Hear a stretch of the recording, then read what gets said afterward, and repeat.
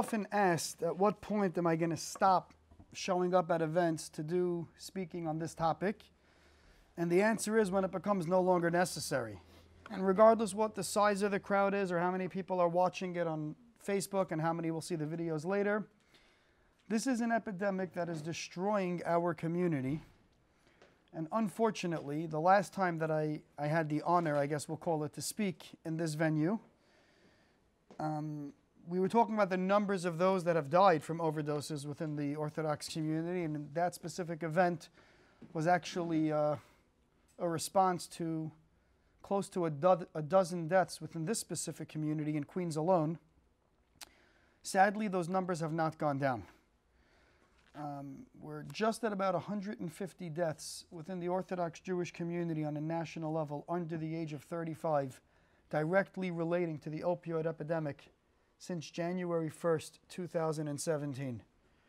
When we add mental illness to that equation and we add the suicide rate, it brings that total number closer to 200. Now, as I spoke last week, and I know many people hear the same thing repetitiously, and I'll just keep saying the same thing because that's all there is to say, that number is not 200 too many, it's not 100 too many, it's not 50 too many, it's one too many. And each and every one soul that we lose is one that we have to look in the mirror, look at ourselves, and ask ourselves, what could we have done? Now, I'm not saying that we have to start playing God in every case, but we have to take a responsibility. The example that I use is if we had our kids in a school and somebody were to say that out of a class of 25, one child in each grade would end up with asbestos poisoning, possibly get sick, or possibly die from that, I can assure each and every one of you that we would be banging down the door to the board members of that school, the principal, the philanthropists that support that school, screaming and yelling, saying, how can you let this happen? There would be a crew in the school within 24 hours, and they would start doing asbestos removal. Yet when it comes to the epidemic of drug addiction, alcohol abuse, all sorts of other addictive behaviors, at-risk behaviors, victims of sexual abuse, domestic abuse, we're not seeing that same outcry. And I don't understand why. It bothers me tremendously. And there's just no excuse for it. There's no excuse why every single high school in the world, Jewish, non-Jewish, Hasidic, Litvish, Sephardic, doesn't do random drug testing, coupled with getting people help when they need it.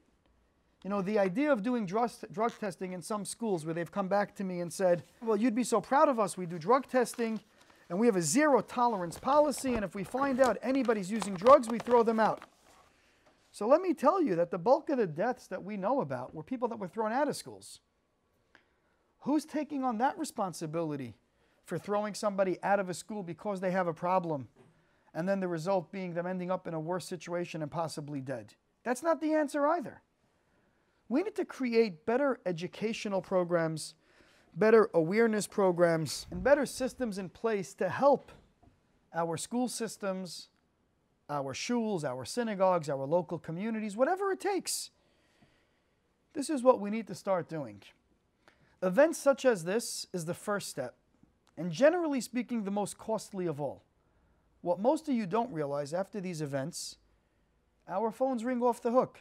The Amudim lines are bombarded with people that need help. Yet we don't see those same calls coming in to support the efforts to be able to fund the help that's needed. So we got to look at this from a multifocal approach and saying, what could we do as a community? Whether it's getting the schools involved, the community leaders, the rabbis, organizations, philanthropists, whatever it takes, what are we going to do, both individually and collectively, to be able to bring this epidemic to an end once and for all? Are we doing enough to support those that are suffering from addiction? Do we understand that addiction is a disease? It's an illness. People that are addicts need our help, love, and support. Not only do they need our help, love, and support, but they need the love and support of their own families. All too often, we see that those that are suffering from addiction, their families want to disown them. The communities want to disown them. Even when they are sent for treatment, They're not getting the support of their loved ones to go through that treatment in a healthy environment. So let me tell you, I don't care what rehab somebody goes to, the most expensive, the most inexpensive state program, fancy $100,000 a month. If a person going through this problem doesn't have the support of their loved ones, it is a complete waste.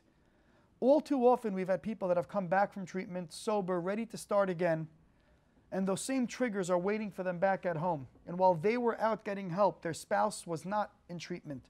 The spouse was not going to Al-Anon meetings. The spouse was not getting the therapeutic or the emotional or the supportive help.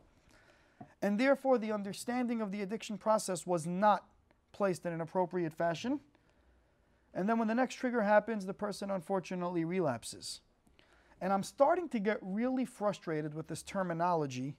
Relapse is a part of recovery. I hate that term. Recovery is a part of recovery. And that's what we have to focus on. We have to focus on the positive. Focus on people getting healthy, getting the help that they need, and being there to support them. For the employers in the neighborhood here, are we hiring people that are coming out of treatment so we can give them a reason to live? I mean, the sample that I used last week is we can get anybody sober. Keeping them sober is the trick. And if we don't give somebody a reason to live, we don't give them a reason to want to thrive, what good are we actually doing for them or for their families? Are we making sure that we're doing enough prevention? Let's remember, most people that turn to serious addiction had something that occurred to them in their life, whether it's having a learning disability, whether it's being a victim of sexual abuse, whether it's being someone who witnessed a trauma, whether it's someone who suffered from so many other things, and the list goes on. Are we doing enough prevention and early detection to help those people before they end up down the path of addiction? Why are we always focusing on the Band-Aid afterwards? Everybody always cries, and I'm no stranger to publicizing, not names and not specific cases, but I'm no stranger to publicizing what the suicide and overdose rate is within our community, because I feel that's the only way that we can affect change. But what I notice is, even when we go to a local funeral, somebody that we know that passed away, at the funeral, everybody is sad, they're crying, they're in pain, they're mourning. We need to do something about it. But then the next day, they go back to their life. The family is still left picking up the pieces, suffering for years to come. But the family alone doesn't have the ability to step up and do anything to affect this change. We, the community, do. And I hate to be so blunt, we're not doing enough. We are not doing enough. Yes, within this specific community, the Chazak organization, the Bukharian Alliance, the ABA, the other shuls in the neighborhood, the QJCC, we can all speak about events that we've done, and we keep doing them. But it's just not enough. There is still no real network here within this community to step up and say, if you have help, come to us and we'll find it. And we understand that the bulk of the reason here is stigma. And the bulk of the reason why those that have these issues or need help that don't reach out is because of the stigma. But let's remember, it wasn't all that long ago that the same stigma applied to those that were suffering from other illnesses, whether it's people that were born with genetic defects. And now there are so many wonderful organizations to deal with them. Summer camps, all-year programs. A few years after that stigma broke, we were dealing with cancer, where we couldn't even say the word. And now there's many organizations that deal with cancer, both for victims, survivors, family members, insurance advocacy. And then many years ago, there was the issue with, and I hate this term, I say that all the time, teens at risk. And there was a great article written by a good friend of mine, Rabbi Yaakov Horowitz, which, blew the lid off that one. And so on and so forth. The time has come for us as a community to say there is no more stigma in dealing with addiction. It is an issue that we must confront. All too often, the problem that we have, and I say this and I'll say this 100 times, the dirtiest word in the Jewish language starts with the letter S, the word shidduch. And that is the number one reason why we can't get people help. How will it affect my community, my family, my friends? Who's going to want to marry into my family? So therefore, we're not going to get people the help that they need? because of a shidduch? We'd rather cry at a funeral? I mean, it wasn't that long ago, thank God the story had a happy ending, when I had a middle-aged woman who turned to drugs for a reason of somewhat legitimacy, we'll call it. Someone who had a serious medical condition and required pain management and unfortunately got hooked on it. And got hooked to the point that she couldn't get off. This is a religious woman in the neighborhood, married with a bunch of kids. And I remember sitting at the intervention, and I remember at some point just saying, don't you realize you're going to end up dead? And her answer was, I know, but if I die, my kids will have a chance of getting a good shidduch, because nobody will know why, and they'll feel sad for them. But if I go to rehab, people are going to know, and it's going to destroy my family. Now, thank God that one case, which I use in many of my speeches, she did get treatment, and Baruch Hashem, she's doing great today. But that's a clear example of what we're really dealing with, what the effects are. How many times do we have an opportunity, we see someone that looks down, and we know who our neighbors and friends are. We know when our neighbor's son or daughter comes home from school and something looks a little off, to walk over and say, hey, how are you? It doesn't take someone to, I read this line yesterday.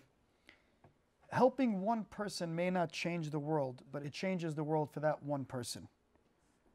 And that's something that I ask each and every one of you to do. How can you change the world of one person in need? By being a big brother, a big sister, by getting them the help that they need. Now let's shift for a second to when we do target someone who needs the help. So I have to say this. The worst thing in the world today has become the internet, because people think the internet is the expert in all matters pertaining to addiction, mental illness, disease, treatment. Find a licensed professional who knows about addiction and request them to help. Reach out for help. Don't be shy. Reach out, get some good ideas. For those that are involved on the community side, learn about meetings, learn about AA, NA, SA, Gan-Anon, Al-Anon. Learn about these things that save lives every single day. Let's make sure that within our community, we can look past all these issues that are really putting a major blockade. I'm embarrassed to say, or I'm happy to say, I'm not sure which one it is, that in the short lifespan of Amudim, less than 4 years old, we've serviced over 3,500 people who needed help between addiction, substance abuse, sexual abuse. Thank you. We're currently on the phone hours a day, approximately 240 calls a day that our staff, our dedicated, amazing staff, are busy with. And we're trying to keep up with it. It's just very, very difficult. Years ago, we used to try to figure out where this came from. And we thought we had answers. Unfortunately, today, we don't have those answers anymore. But we know one thing, the problems are here, and sadly, the way it looks to us now, they're here to stay. And we have to change that. We have to change that at all costs possible. We're going to hear soon from a clinical expert in the field who's going to explain the physiological, the chemical response, the neurological response. But we also have to know the basic language, the difference between substance use, substance abuse, dependency, and we're going to get that. But it's really important to understand that no matter where it starts from, and unfortunately today we're seeing this major push because marijuana is getting legalized, and everybody's busy talking about, well, it's only marijuana, it's legal in so many places. So I have to tell you a couple of issues that we're seeing now. First of all, nobody knows what the marijuana is laced with anymore today. And we're seeing carfentanil and so many other really, really dangerous substances that we have people that have come into emergency rooms smoking one joint, even their first joint. And because it was laced with something so deadly, giving them lifelong reactions and effects. Years ago, there was the expression about tough love, letting people hit rock bottom. And that was the way of many people saying, we're going to withhold getting somebody help until they really need it. The level of street drugs today are so deadly. what it's being laced with, what it's being mixed with, what it's being cut with. We don't have that liberty anymore. I mean, even just today, I was reading an article about a paramedic driving to the hospital with a patient in the back. That was an overdose with a Narcan reversal, which we'll do the training shortly and we'll give out Narcan kits as well. And while this paramedic was driving, he had an overdose. And his partner in the back had to put the ambulance in park and revive him. Just from touching the substance that put his patient into a state of overdose. And we also all know that, sadly, when somebody overdoses once and comes back, the chances of them dying the next time around are that much greater. But not just focusing on the drugs. I'm going to go back a step also, and it's something I like to always speak about because sometimes we forget. So let me just touch on alcohol for a moment. And I'm sure many people in this room enjoy a glass of wine or a shot of whiskey once in a while. And I'll be the first to admit, I do as well. But sadly, what we've done is we've personified alcohol in a new light. Come home from that trip from Israel, buying a bottle in duty-free, showing it off to your children, your friends, your family, putting it on top of that liquor cabinet. Now the message to the children are, this is what's important in life. So now the children want to follow what the adults do. And I say the same thing all the time about Kiddush clubs. People always ask me, are Kiddush clubs the reason why children are becoming addicts? And I say, I'm not sure. There's no clear data. For those that don't know, the Kiddush club is when people are in shul on Shabbat morning, and usually around when the rabbi starts to speak, or when they finish reading the Torah portion and they're going to the Haftorah, a group goes out to the back to a side room, and they start drinking and having some herring and some cake. Said, I'm not sure that that's turning our youth into addicts, but what it's certainly doing is it's telling our youth that this is more important than the rabbi's speech and the Torah that we got. What message are we sending? What are we teaching the next generation? Are we encouraging them to follow this behavior, or are we going to step up to the plate and say enough? And another very important point on alcohol, and we're seeing this now because thank God these speeches are working and more people are entering recovery. If you're ever at a simcha, a wedding, an event, a dinner, and you're having a shot or drinking a glass of wine, and you go to the person next to you and say, hey, join us for a l'chaim. And the person says, nah, I'm not interested. Do us all a favor and don't ask them a second time. For all you know, that person is refusing that shot because they're in recovery. And you don't want that responsibility on your shoulders if you push that person to have another drink, whether it's because of peer pressure, social anxiety, and now that person is right back to where they started. So please be very careful with that as well. And of course, the other really important thing, and this is what I'm going to end off with now, so the doctor can speak and then we'll continue afterwards, is family time. The number one thing that we're noticing is families that spend time together and children that feel comfortable speaking to their parents and knowing they can be open with them.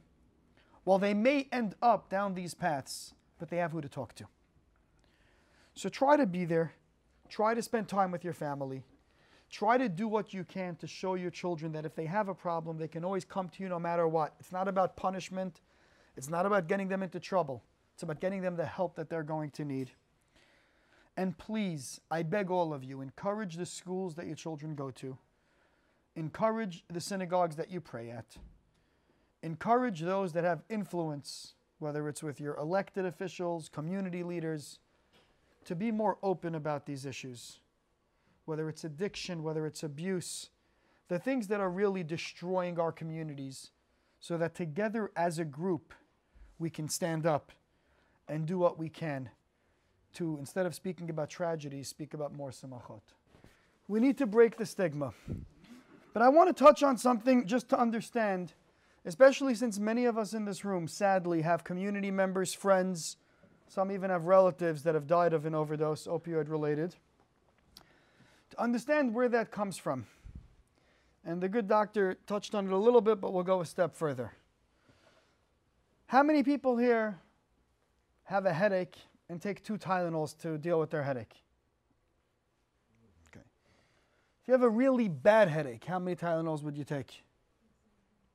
Three. Did you ever try taking one? For some reason, it's known. You have a headache, you take 2 Tylenols. That's where you start with. Someone that has headaches, chronic headaches, will take 2 Tylenols. It won't work. They'll take 4.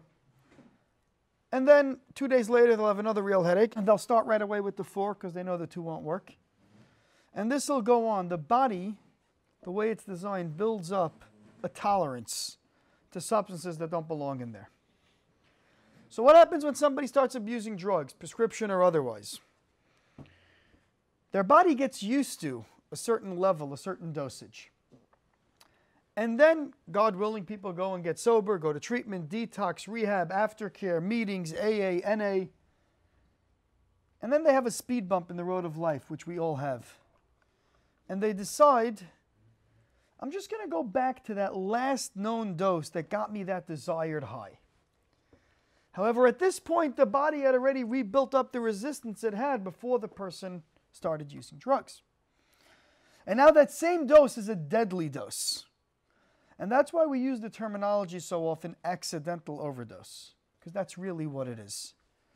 Most of these people did not want to die. They just needed to get through whatever that speed bump was. We have noticed that most of the people that we've dealt with that have overdosed were sober 90 days or greater, and many of them even a year or longer. There's also a high rate, as you just mentioned, where people were active in AA, NA, meetings, sponsor, and then at some point they chose not to anymore. And they lost that support structure. So we need to be as supportive as we can and as encouraging to those that are going through the program to get them the help that they need. We also need to remember that this is killing people at rates we have never seen before. Whether it was the paramedic that I spoke about that just touched a carfentanil, or whether it's people that are experimenting, you know, in our community especially, where we are so scared to do drug education in our school systems. I could tell you, I know of kids 14, 15 years old that could not differentiate between marijuana, OxyContin, other opioids, ecstasy, or any other drugs. Because when one is bad, they must all be bad. So if I'm trying one, what's wrong with trying something else? And we know people that were just smoking weed, and their dealer, which means their 10th grade friend, was away for a few days. So they got a hold of a phone number of someone else who said, hey, instead of just trying that, try something different. The lack of our education is putting our youth at a much higher risk. We need to stop that. We need to be realistic. Every time a school tells me, you know, if we introduce this topic, it's going to expose them to something. Please don't kid yourself for 1 second. Boys and girls both in high school know what drugs are and know about it. And if we're not going to educate them, the street will. Do we want to take that chance? Is that what we're looking to accomplish? When we teach our kids not to walk into the street without looking both ways, we tell them, because if you don't look both ways and a car hits you, it can be very damaging, or it can actually kill you. These are all the realities of the life, but we don't want to talk about it with drugs and alcohol. We don't want to talk about it with things that we're noticing trends that have never been seen before. Who are we kidding? For 1 minute, don't think that this is not real. Not in my community, not in our backyard, not here, not there. They don't know. This is everywhere. Hasidish, Litvish, modern Orthodox, Sfard, Ashkenaz, Bukharian, Persian, Syrian. I don't care what community we are part of here tonight. And let's also all remember we're all part of one community. And these are all of our brothers and sisters that we're dealing with. So let's understand this. Alcoholism in our community needs to be looked at from a very different lens as well. Because alcohol is such a huge part of the subculture of Judaism. Whether it's Kiddush every Friday night, every Simcha that we go to. So we need to be cognizant of that as well. We need to understand the role that addiction is taking in our community. We need to understand the different type of addictions as well. You know, there's gambling, internet, pornography, and I want to say this, internet and pornography are not the same addiction either. And by the way, you said something, I'll just go on that. We're talking about, the digital age that we're living in today. So studies are clearly showing that the use of technology, and I'm going to be realistic, there's no way to stop it. Our kids are going to use iPads, tablets, it's just a reality. We got to be smarter about it, limit it. But there are different serotonin that's released in the brain and some other chemical reactions what's the right terminology should I be using here? The neurotransmitters, serotonin, dopamine. Serotonin, dopamine that get released every time a child is using a tablet. Now, I don't think anybody here would go to their 8-year-old child and say, here, try some heroin. And I'm not saying that using a tablet is as bad as heroin, but the addictive personality component is certainly there. So we need to be realistic of all these things. Guys, leaving here tonight, and those that are watching, please understand that addiction is real. The lives that are being lost are all around us. We talk about in the times of the Churban, Ein Bayis Ein Bo Meis, there was no house that didn't have someone that died. That applies already in today's society. There's not a single family that I know of that doesn't know, directly or indirectly, somebody that is an addict, family member of an addict, someone that went to treatment, somebody that died. Let's hope that we can bring the need for all of these speeches to an end. And let's really thank the Chazak organization and all the other sponsors tonight for helping to bring awareness. And together we'll deal with this issue as a group and stop the death and all the other problems that we have. Thank you all so much.